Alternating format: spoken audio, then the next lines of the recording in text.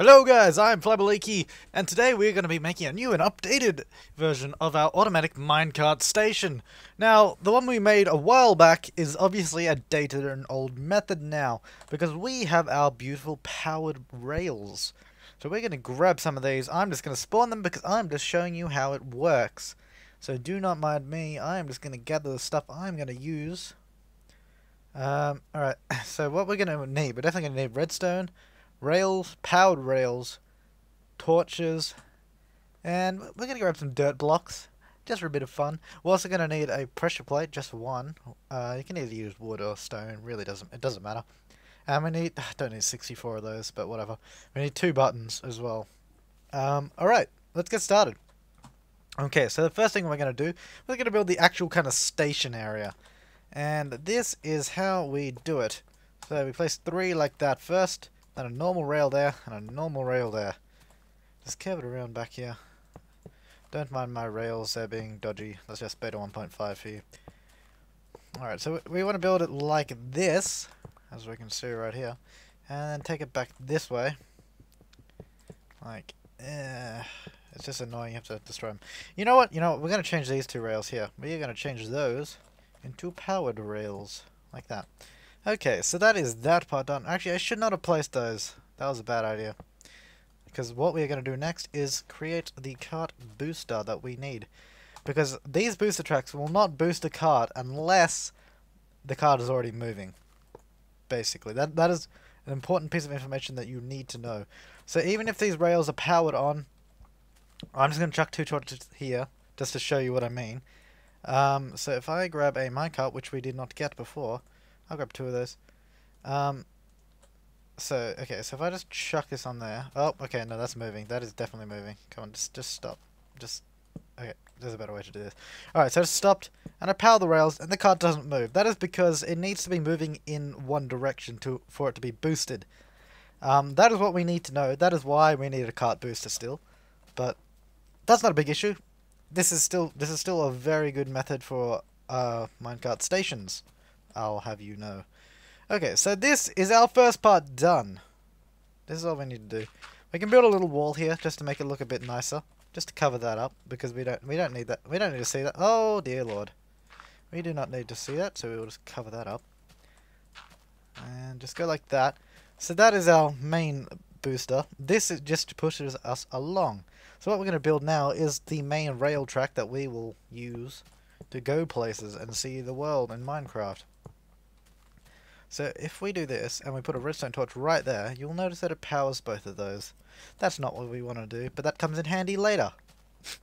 Anyways, so what we're going to do, we're going to leave that rail off there, and we need to power these rails.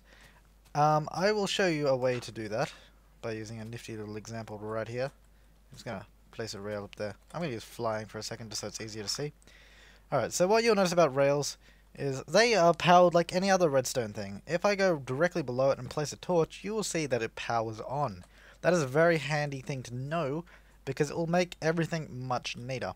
So you can see that it powers the rail above it. So we can get rid of that now. And what we are going to do right now is go below here and power those rails. We only need 1 torch because they're all connected, so that makes it easier. That is not under it, that's the corner piece. Let's just go 1 more. That'll do. That'll do us. Oh, wrong thing.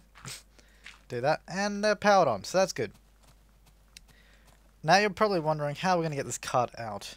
We're going to focus on that later. Right now, we are going to make the cart holding area.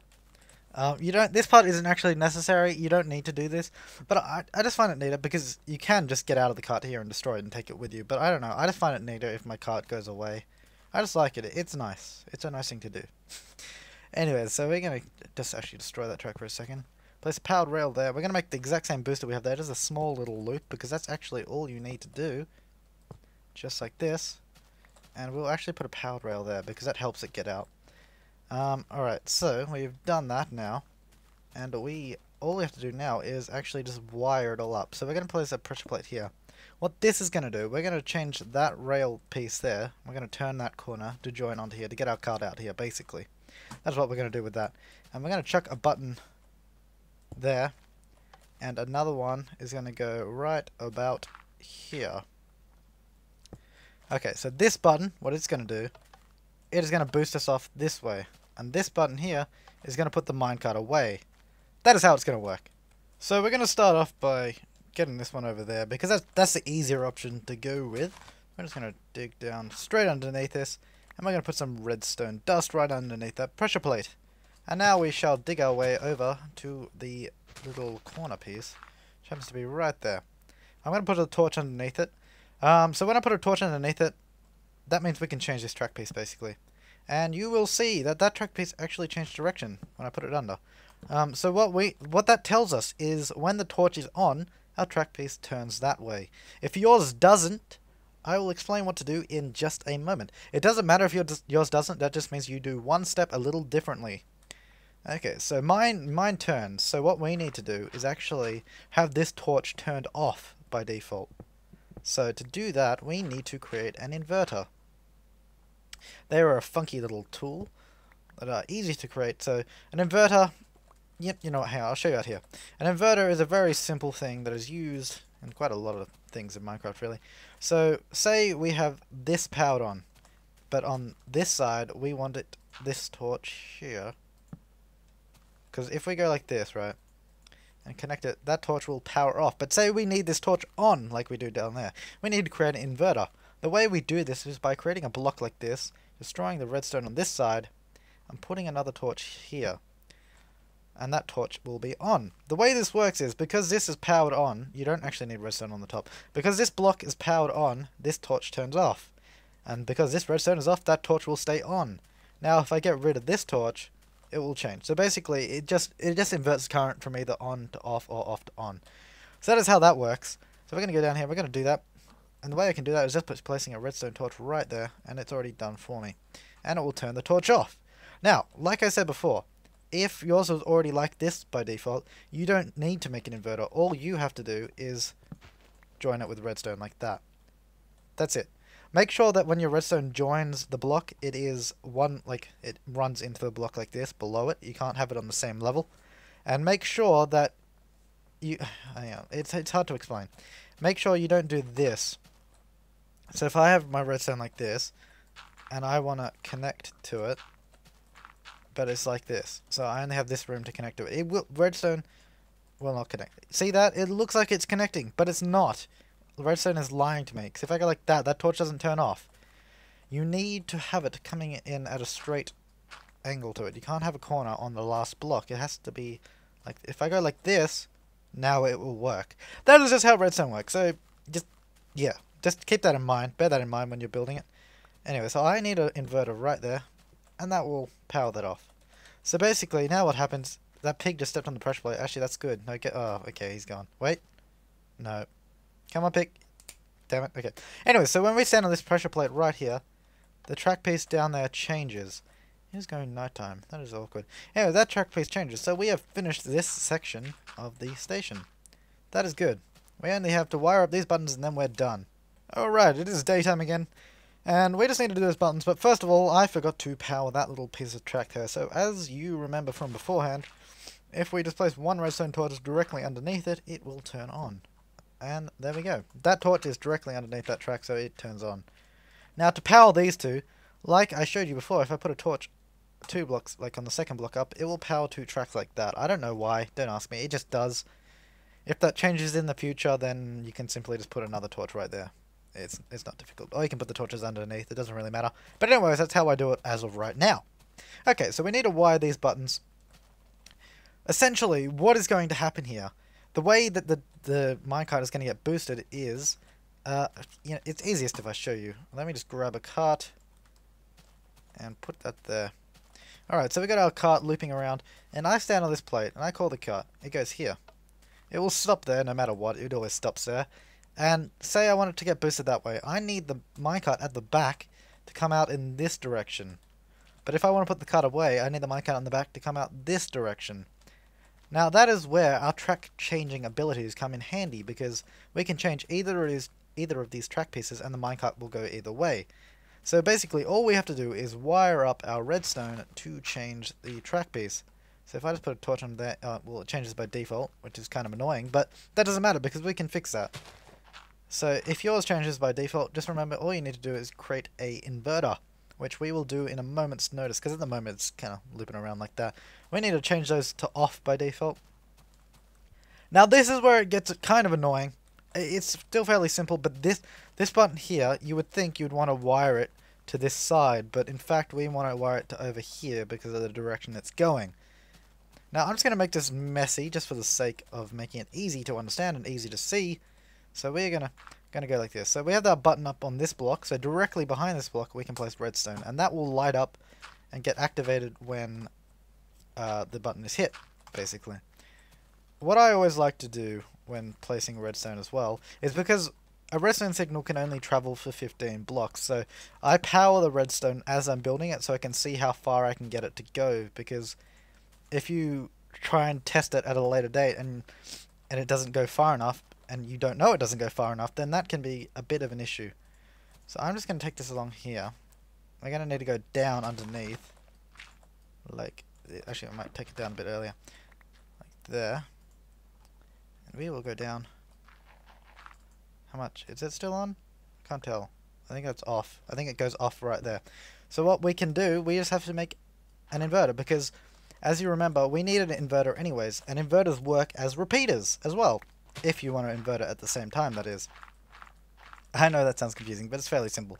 So we just make an inverter like we did before, putting a redstone torch on one side of a block, and we bring our redstone signal along here.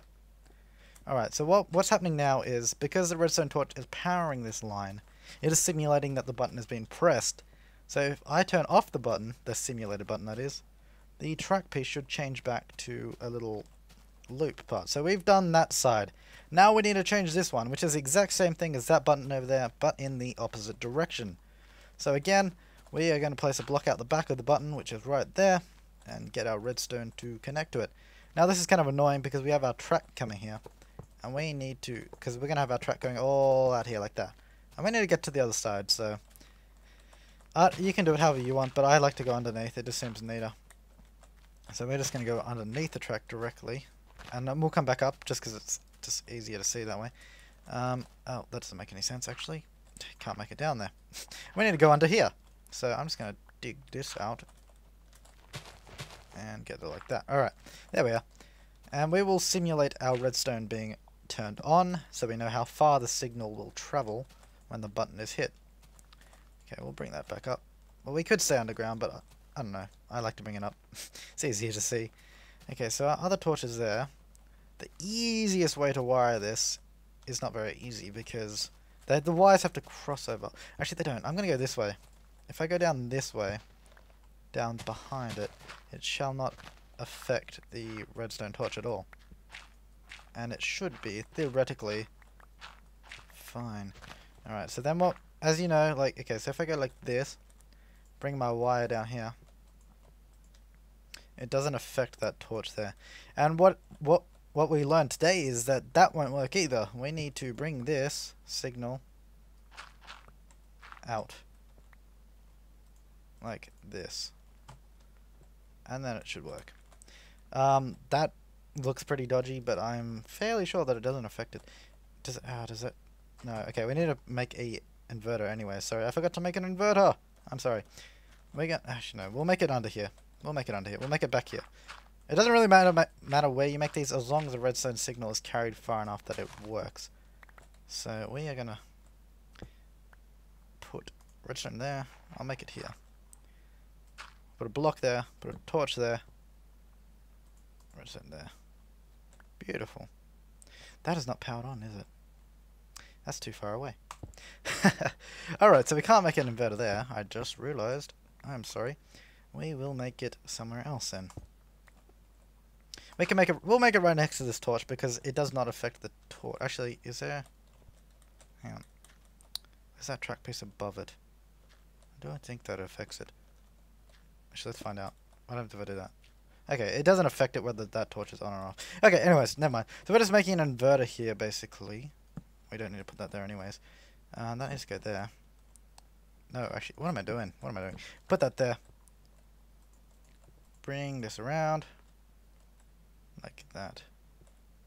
Okay, so let us go and turn our simulation button off. by destroying that redstone torch there. And now our booster track is going in a circle. Alright, so we have actually just finished our station. So congratulations. Alright, so now what happened is when I stand on this pressure plate, the cart comes out to me. When I hit... I'm going to hit this button first. When I hit that button, it gets boosted back away. Oh, I'm standing on the plate. Should have seen that coming. Sorry. It gets put back away. When I stand on the plate again, it comes out. This time I'm going to get in it, and I'm going to hit this button. Whee! And we get boosted away! There you go. There you go, guys. That is how you make a new sort of booster station. Minecart booster station kind of thing. In, I think, possibly the most simple way, really. If you want to... It's simple if you want to hide your minecarts away and you don't want to place it every time, because obviously the most simple way to make minecart tracks is just going like this, putting a redstone torch there, getting a minecart, and pushing it. And that will... Why can't I see a minecart? Am I blind? Oh, there it is. Okay. So the simplest way is just to go like this, actually. I get in it. But that's not what we were trying to achieve here. We were trying to achieve an automatic minecart station, and we did. Guys, I hope this tutorial helped you. If you need more explanation, I suppose I can make more videos, like explaining redstone, the basics of it, really, by itself. But this station is really simple. You only have 3 pieces, like 3 redstone things that you need to wire. This pressure plate, that button, and that button there.